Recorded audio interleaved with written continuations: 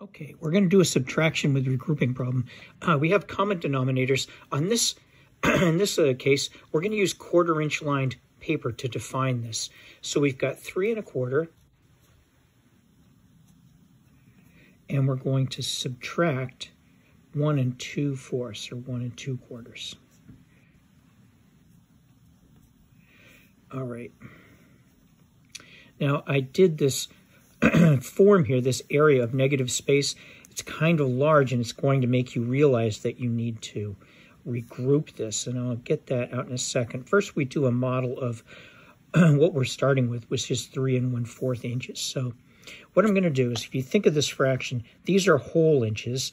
This is how much it takes to make a whole inch, and these are the number of pieces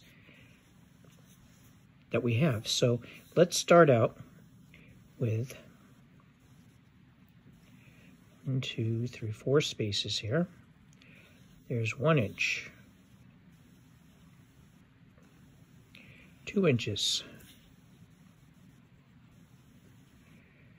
3 inches, and 1/4. I'm going to do this as a rectangle here.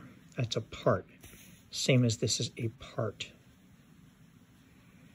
Okay, and now what we're going to do is we're going to subtract. We're going to make this not as tall, right? So I'm going to go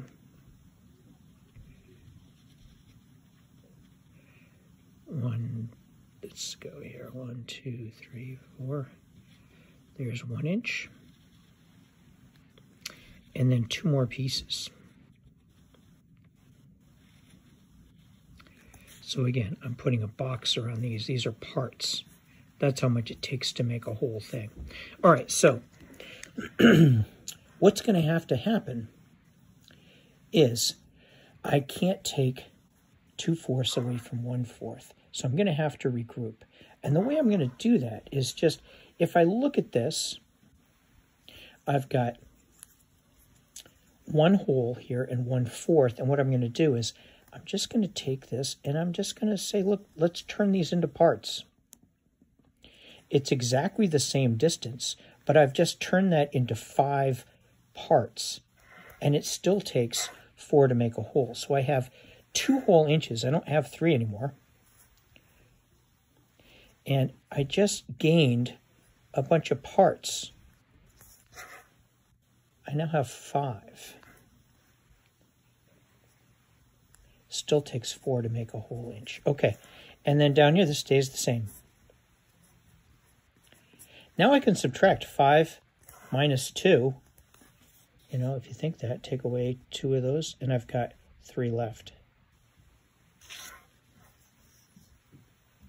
3 what? 3/4, or 1/4 inches, and 2 inches minus 1 inch is 1. Now, if you take a ruler, you can measure the difference here in 1/4 inches, and you'll get the same answer of 1 3/4. 1 3/4.